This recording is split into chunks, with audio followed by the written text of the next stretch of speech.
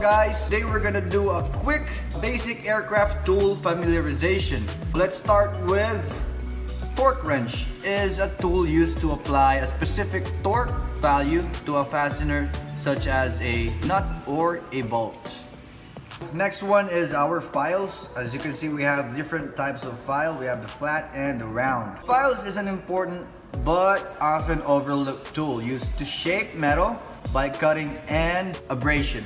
They are used for smoothing the edges and the corners of a metal.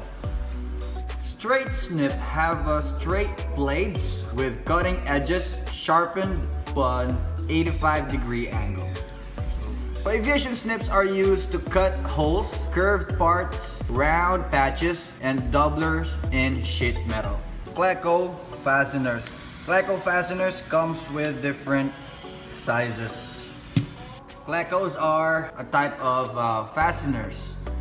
So the equipment that we use for the installation of CLECOs is we have our CLECO PLIER, of course. This is for the installation and uninstallation and removal of CLECOs. C-clamps. C-clamps is shaped like a large letter C, as you can see, and has three main parts: threaded screw, jaw, and swivel head. Next, we have our pneumatic rivet guns.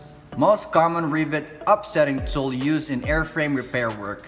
It operates in air pressure, so that's what pneumatic means. Rivet headers or rivet set. Rivet headers are made with short, offset, and long that brought close to work due to structural interference. So this is what we use for universal, and this is what we use for flush. And it comes with safety springs. So this is what we use for universal set. This is what we use for flush. And next, let's go to our bucking bars. Bucking bars, sometimes called a dolly, bucking iron, or bucking block, is a heavy chunk of steel whose counter vibration during installation. So this helps with the installation of rivets in airframe. Next, let us move to our angle drill motors. Heavy-duty right-angle drills are equipped with a chuck similar to the pistol grip drill motor.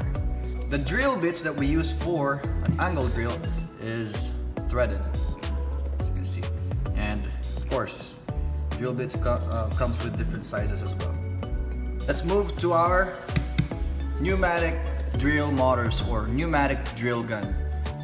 Pneumatic drill motors are the most common types of drill motors for aircraft repair work. They are lightweight and have sufficient power and good speed. And we use our chuck key for the installation and removal of our drill bits. We have our drill bushing or drill guide, as some call it. Also known as a jig, bushing is a tool used in metalworking jigs to guide cutting tools, designed to guide precision and support the cutting tool. It's also used to guide the drill to get the 90 degree. And next is our drill stop. There you go, our drill stop. Drill stop is a wire investment. It can be made from tubing, fiber rod, or hard rubber. There we go. Let's move to our micro stop. Micro stop is used for the installation of countersunk rivets. And as you can see here, there's a bit inside. This is what it looks like. This is what you use for countersinking. There we go. Die grinder is a handled tool that turns a mounted cutoff wheel, rotary file, and the sanding disc at high speed. Our rotary files, there you go. This is what we put on the die grinder. Cutting wheel. So So we have here our rubber mallet. It is used for forming various sheet metal, variety of tools and equipments. There we go. Over here, we have our measuring equipments. So these three are used for measuring. We have here our steel ruler, our lock bolt grip gauge, and our caliper. Rivet cutters. Rivet cutters is used to trim rivets when rivets required length is unavailable. Pin punch is a straight shank characterized by a hexagonal body. Can you see that? There we go. So here we have our bench vise. Another clamping device that holds the workpiece in place and allow work to be done with saws and drills.